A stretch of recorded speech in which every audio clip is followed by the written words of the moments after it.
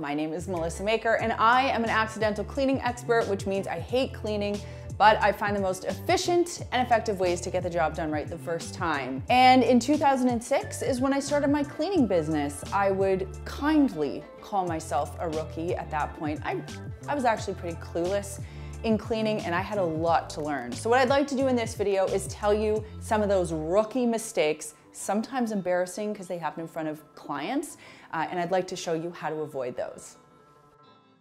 What inspired me to write this video was a near injury because I was sweeping and I almost tripped over a chair that was behind me, which brings me to the point of always know your surroundings. Know what's behind you, especially if you're cleaning backwards. So what you can do, of course, you can sort of assess the space so that you know what to avoid, those pitfalls, but you can also clear the path. And this in general makes cleaning easier. So when I'd be at a home doing a professional clean, I would flip chairs carefully onto a table if that was appropriate for the furniture, or I would move the items that were movable entirely out of the room that took up floor space.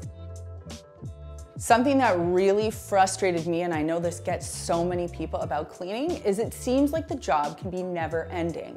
So if you find yourself cleaning the same surface multiple times, I want you to rethink how you're doing the cleaning. Specifically, first, you want to make sure you're pre-treating a dirty surface so that you don't have to sit there and scrub the same area for like 2 minutes to get it clean. Second, you only want to clean a surface once. If you find yourself cleaning it and then going back to it, adding more product, cleaning again, or just not paying attention to what you've cleaned, then you're going to be wasting time. So if you approach this strategically, you pre-treat the surface so that the product does the job and you don't have to, and you follow a pattern, the S pattern, working your way around the room from top to bottom, left to right, blah, blah, blah. It's all the stuff in the three-wave system. You are not going to re-clean a surface and you are going to save time cleaning. Before you start vacuuming, empty your vacuum canister, because if you try to vacuum with a full canister, your vacuum will not vacuum. I don't know how many times I said vacuum in a sentence, but the idea is you want an empty vacuum before you get to work, or else your vacuum will not suck. So it'll suck. In the professional cleaning world, there is what's known as dry cleaning, not laundry, but dry cleaning, no product, and wet cleaning with product, cloth, tool being wet.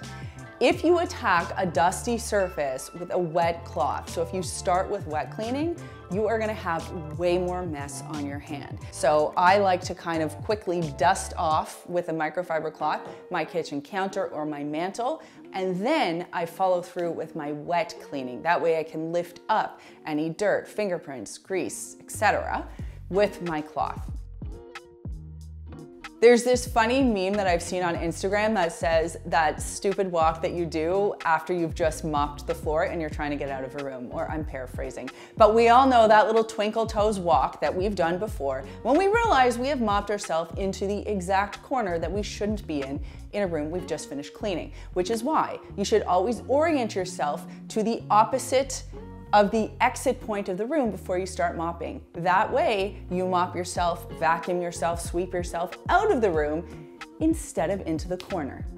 If I can get you to clean like a ninja, then I've done my job. And that brings me to this week's common question, which is, what is your least ninja-like cleaning mistake that you've ever made? Like the sloppiest, crummiest thing that you've ever done while you were cleaning?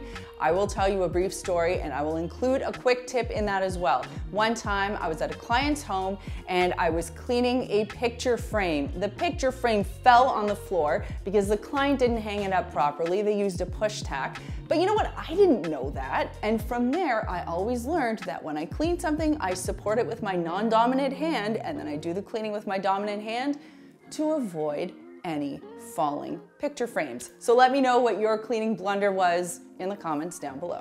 Thanks so much for watching, and we'll see you next time.